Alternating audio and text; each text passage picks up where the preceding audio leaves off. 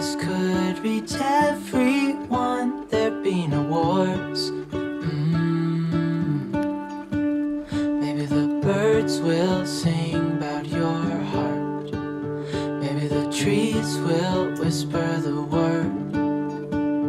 Maybe the sun will spread your joy to the ones who lost their hope.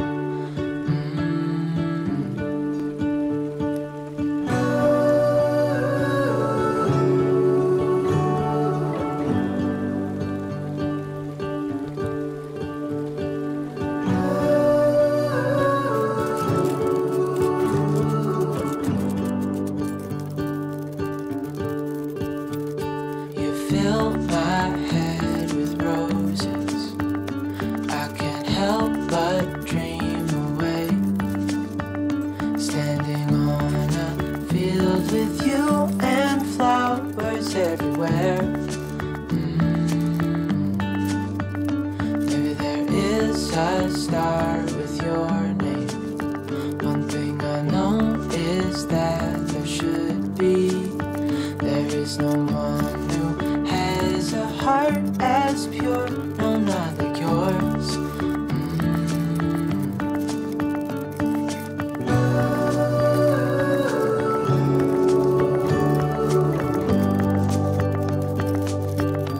Dreaming of you.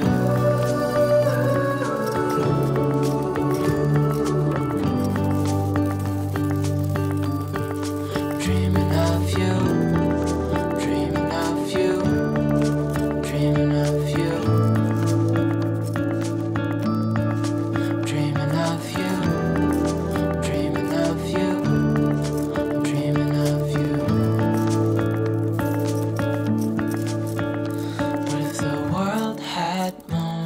Your smile. What if the wind could spread your love? What if your sweetness could reach everyone? There'd be no wars.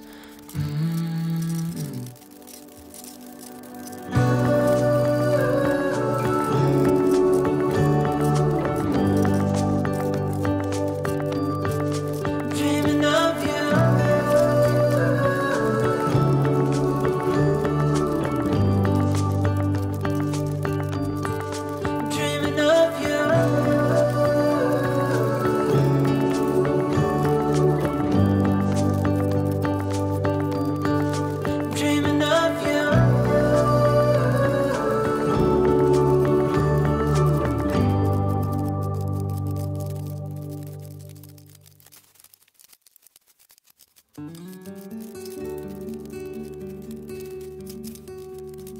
I spent most of this week working on the 2 upstairs bedrooms, trying to get them ready for their final coat.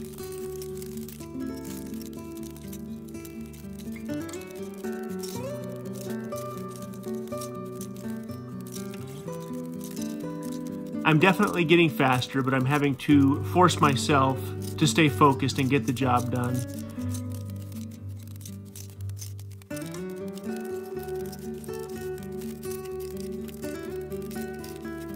This is another one of those jobs to me that is not the funnest to do, but has to be done.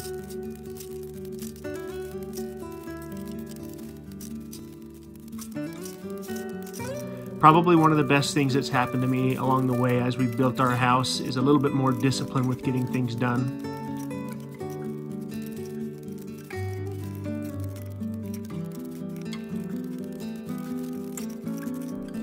I have a really bad habit of getting to about 80% with some of these jobs, then moving on to other things just simply because they're not fun to do.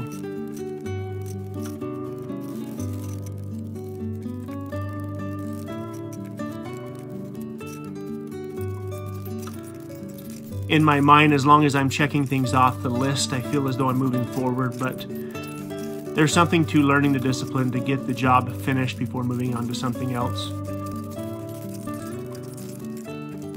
I still have a long way to go in this department.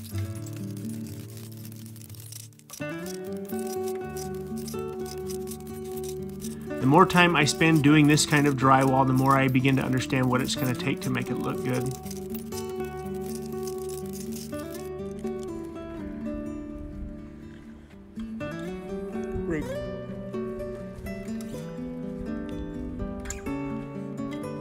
In my mind, these 3 bedrooms aren't going to be seen anywhere near as much as the downstairs. But working on the bedrooms has been a really good place for me to figure out the texture and just in fact how things are going to look.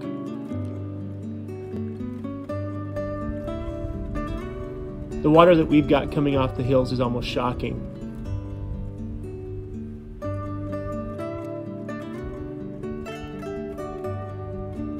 Naturally, water takes the path of least resistance. But what's interesting is the water has found gopher holes which has channeled it right above the house, forcing a very large amount of water right through the front yard.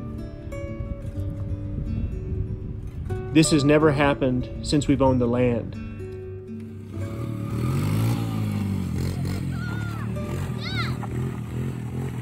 Want me to stop? Go!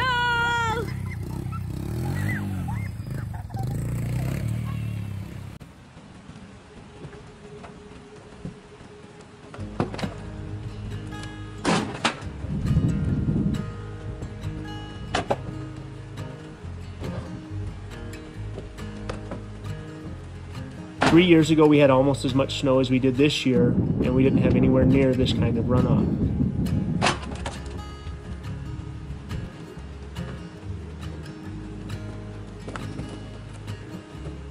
As I do the rock retention wall this summer, I will need to put in some sort of a diversion ditch above the rock wall just to ensure that it goes around the house without eroding away any of the dirt behind the rock.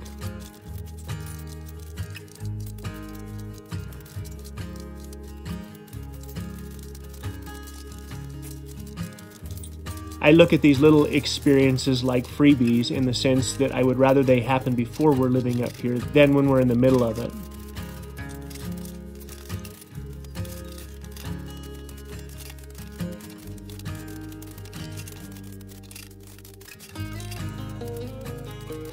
I know we're going to have more challenges as we get moved in, but in my mind, I'm grateful to see what I think is the worst case scenario before we're living up here.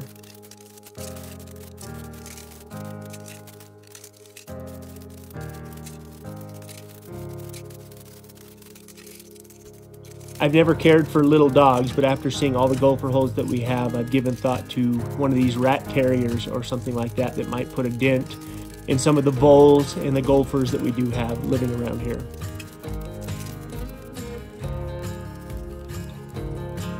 I'm certain as long as we live here, this will be an issue. But the fact that the water is going into the ground and then coming out of the ground 20, 30, 40 feet down the hill through these gopher holes is something I wasn't expecting.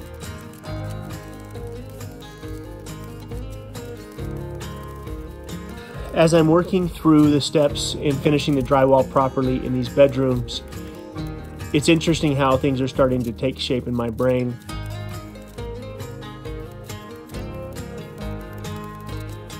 Just a couple of weeks ago, it was nothing but a bunch of stick framing up here, and now it's starting to take shape.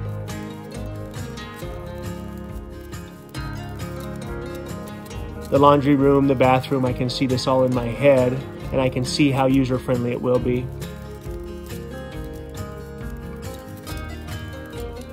As I look at the layout of our upstairs, there's a couple little things that I could have changed to maybe make it a little bit more user-friendly, but for the most part, I'm really happy with how it's turning out.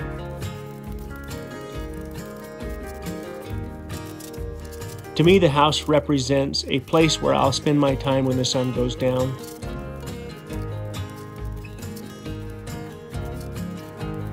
In my mind, most of the time that I will spend in the house will be in the evenings or on Sundays. But my hope is as I get the shop built, as I get some of the other projects up and going around here, especially during the summertime, I'll be outside. Cedar, on the other hand, sees the house completely different. She sees the house as the place she will likely spend most of her time. Being a mother and a homemaker will require this. Because the house does not have air conditioning, we will do our best to keep the oven off in the summer times and have a way to cook outside, whether it be a bread oven / grill or something along those lines.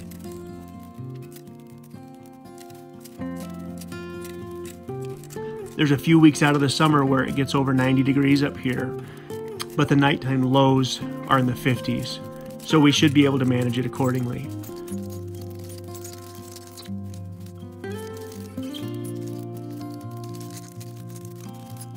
Since I've gotten the drywall and the insulation up, I can feel how well this house is insulated. Between the windows and the insulation, the house has a very high R value. At times when I get up to the ranch in the morning to go to work, and I try to take into consideration just how much work, in fact, I have to do, it can be overwhelming. I have to slow down a little bit and take it one step at a time.